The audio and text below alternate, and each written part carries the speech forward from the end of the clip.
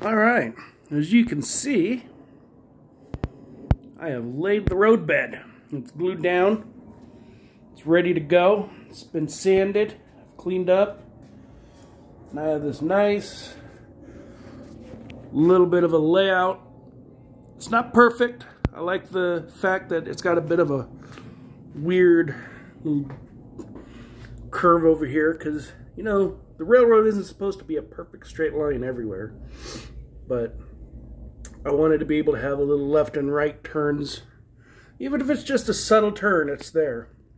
I also wanted to make sure these turns aren't just curved pieces. So I've got a couple of short straight, you know, 1.5 inches, 1 inch. And so it's a little wonky. It doesn't line up perfect on the road bed, but that'll be fine.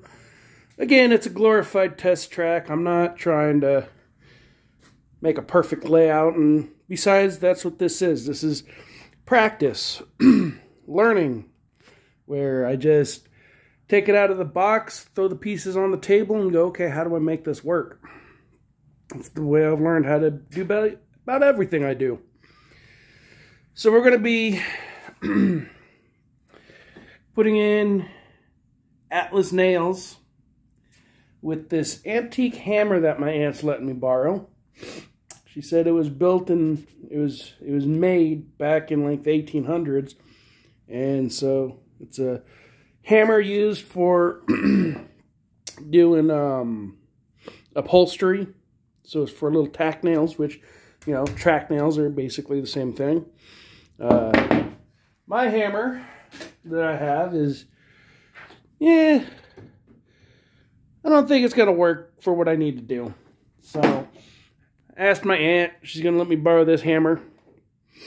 I have to ensure that it gets returned to her. She was very adamant about that. Understandably so. This is a family heirloom. But I'm going to get this hammered down, and then we'll go from there.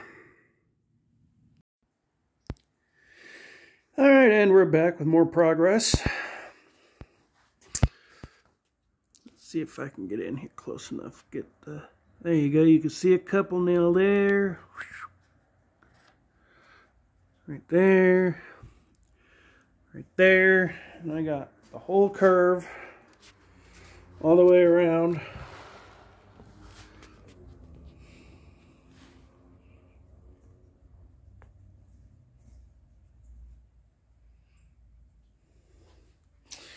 So I'm going to take a break, go take care of some errands, and then I'll get back to working on the railroad. Yeah. Updates as they go. We're probably going to just make clip after clip till it's all done, and then I'll put it together as one big video. So I'll see you in the next bit. And we're back with the next part. Update. Which is all going to be all in one video lump, because I don't think there's a whole lot to add here, other than I have nailed just about every spot that has a spot for a nail. Let's see here. Right there, back there, all the way around. And everything rolls smoothly around the layout. As I've been testing with these cars back here. Oh, something's off. There it is.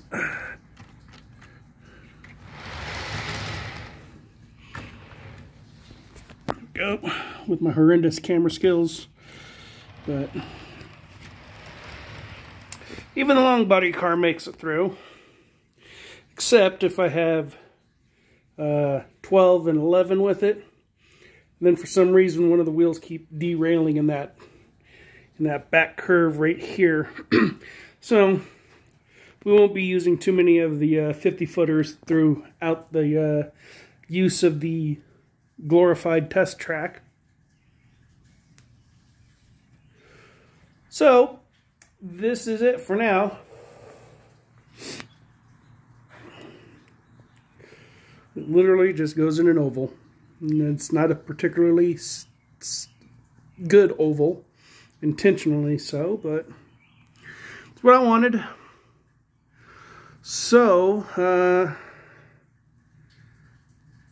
well, here's the cool thing. I've got the layout tacked down, everything's good, and then next thing you know, bam, it's folded up against the wall. So, it's got hinges just to help kind of straighten it. Not that it does a really good job at straightening it, but it's kind of crooked. But it hinges up against the wall. I got that little latch to pin it into place. At one point I was going to use chain or string or something, but that didn't work out, so don't know what I'm going to do with those. All the wiring will be down on the bottom side here.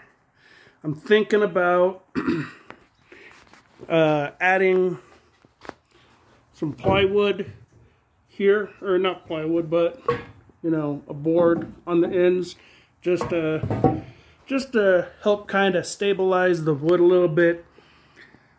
I'm not too worried about it at the moment. Eventually I'd like to have a pair of legs so when it swings down I don't have to have this table underneath. But for now the table underneath works.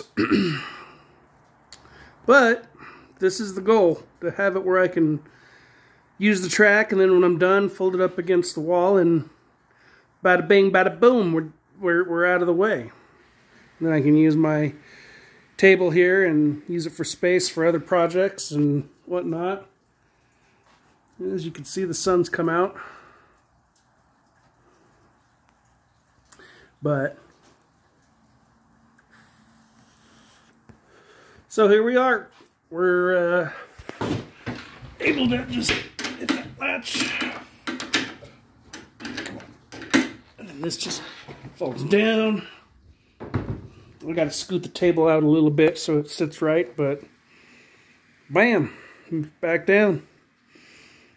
It's like a hideaway bed, but it's a train track. It gives me ideas for something in the future, maybe. Anyways, that's it for now. If I had like a bigger garage, I'd mount it against, I wouldn't have it as a fold-up thing. I'd actually have it mounted and just have it oval back in on itself, and then the track come along the back wall, so that way I could push it back and have a little bit more space. But this will do for now. I'd like to upgrade, but it's just not in the books for the moment. So yeah, I'm gonna leave it here, and then yeah, the next step is, I guess, solder all the rail joints together right there and whatnot all the way around, and then I can look into doing the wiring. So I'll drill some holes through, and then on the bottom side put the wire around, and then we should be good to go. Almost done with my glorified test track. See you on the next video. Later.